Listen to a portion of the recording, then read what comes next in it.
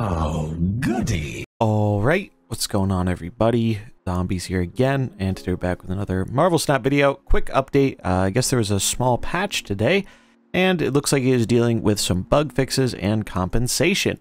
This is kind of a follow-up to the video posted yesterday about the weekend missions ending early and not really hearing any information about that. Fixes and compensation. Weekend missions. Whoops, this last set of weekend missions ended a bit earlier than intended. This was not an expected change and will be compensating all players with 200 credits. We apologize for the inconvenience.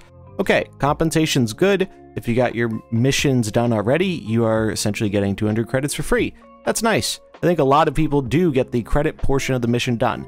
The downside here is that they aren't really doing anything for the gold mission or the token one. I don't think the token one is as much of an issue because I think that most people get that done in like 5 or 10 minutes. It's 3 wins with Dakin. It's not that big of a deal.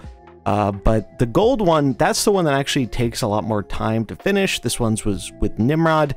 Obviously not everyone owned Nimrod. So maybe this was a thing of, well, they didn't want to give everyone 150 gold when everyone couldn't complete the mission. Same thing with the tokens.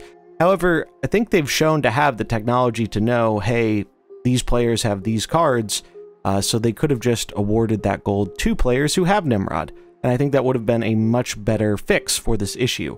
And I think overall, even though the credits are nice, a lot of the people who are unhappy because they didn't get to complete the gold mission. Gold is the more valuable currency, especially now that it's so much harder to get.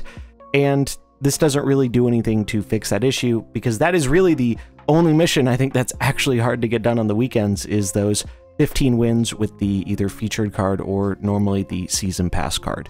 So overall, better than nothing, but still not the greatest resolution in the world in terms of making people who are unhappy about losing out on that gold happy. It is nice to know, though, that this was not an intended change, so the weekend missions, for better or for worse, are going to be staying at that 72-hour range, which at least is nice for getting the missions done, if nothing else. Then we have bots and conquest. So this has been a pretty popular topic of discussion that we haven't really heard anything about in quite some time.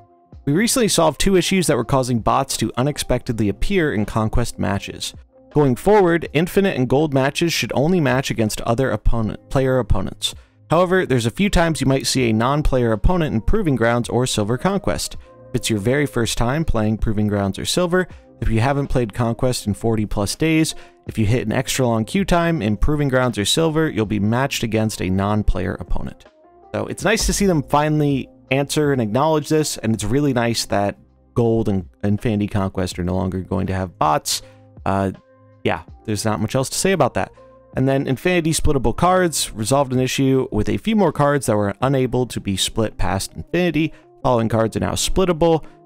Magneto mech variant, Iceman mech variant, Wolverine anime variant. So the new ones in the pass and the Conquest shop, now you can split those. And yeah, that is our roundup for our bug fix and compensation stuff. Let me know what you think in the comments below, and I'll catch you in the next one. Peace.